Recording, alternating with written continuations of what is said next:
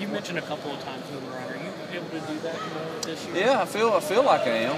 If we go out and don't do well, I don't know. I mean, I sit in the daily meetings. I mean, with the offense probably 80% of the time. But I do feel like once we with the extra time we have to prepare, I kind of feel good about understanding what we're doing, and I don't feel too cramped now. Once we get into the season, I don't know if that'll be the case, and I may want to see more during practice than I'm seeing right now. But I enjoy being down with those guys as much as I can too. What have you thought, Hugh, about your wide receiver depth this camp has played out? Well, it was a place where I felt like we had good depth if the young kids, were able to pick up things. And, I think Quincy and Laquan have, certainly Jordan has helped. Cody Core has had a good week and getting better. But Corvick is out now. I don't know if he's going to be out for a few weeks. We had surgery on him yesterday to just try to get him healthy to try to, hopefully he can get back to where he's full speed. What's his injury? He had some type of floating deal in his knee. I don't really understand it, but it's supposed to be just a 4-week recovery deal.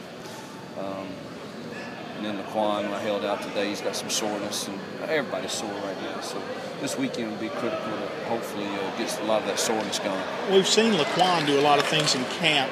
Did Quincy go on and have the camp you thought he would after his fast start? Yep, he was real high at the beginning, kind of went through a little valley, which is probably normal. And now I think he's back on the uprise along with Cody, and we're going to need both of those kids. Who kind of steps in and takes some of Corvick's snaps in this slot? Say that one more time. Who kind of replaces Corvick? Well, Jordan is going to get some reps, and of course Laquan. We're not afraid, as you've seen, to move Evan Ingram around and those two, or put a tailback there.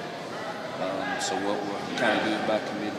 Which a matchup advantage is having a guy college more. Which a matchup advantage is having a guy like Laquan, especially in the red zone. Well, I love his body. I mean, that's a big dude. You don't realize how big he is till you stand beside him. So, I do think that gives us some.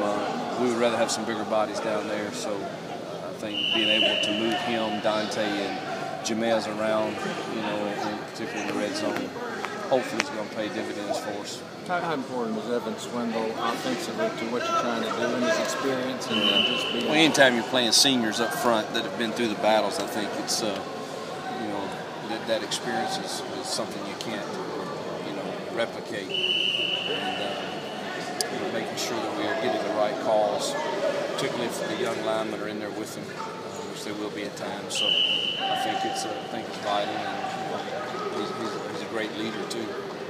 We've got much San Quez and Dixon yet. No, but they're definitely, like I said, they're going through all of Endo, but we're not letting them do really full tilt and burst right now. Just need to get them.